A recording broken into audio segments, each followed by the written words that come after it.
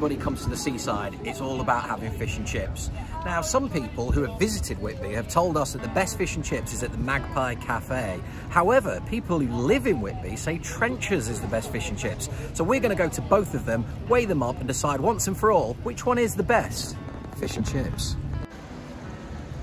Now, on our quest to find the best fish and chips in Whitby, we were told by many people to go to Popper's, which we've been to before in Cleethorpes, and it is good fish and chips. But because it's a chain, we are disqualifying it from this competition.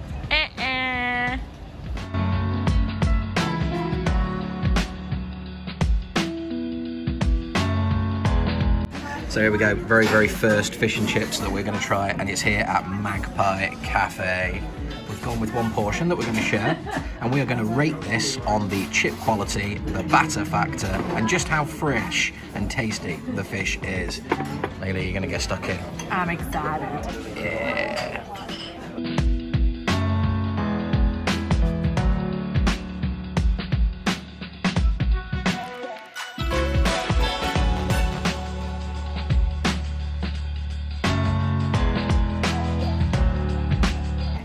Lovely, really good fish inside there. Flaky, meaty, meaty, tasty. And then they've even got their own tartar sauce. Homemade. Ooh. Good. Very good. Nice. Mm-hmm.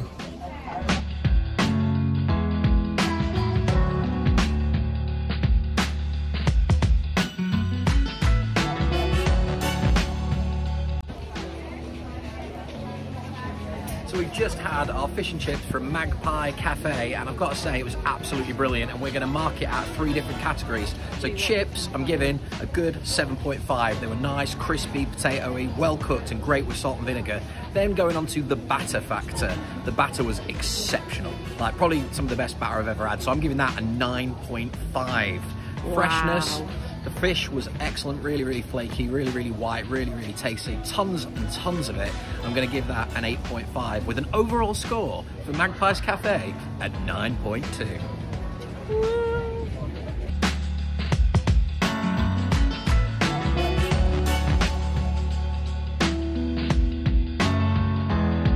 So here's the Trenchers fish and chips. We had to get takeaway because the queue was massive. So, but we're happy to eat out of the box, and already we can see we have fish here with a bit of fish. Oh, and Leela's just letting it blow away. Let's get stuck in and see what we think.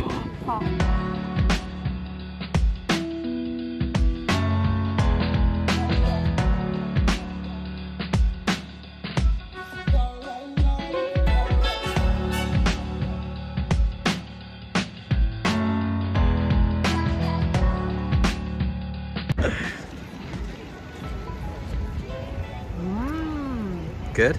The batter's excellent. Very light.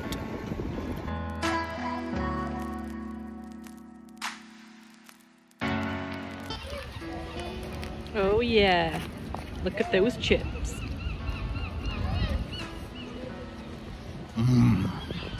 Good?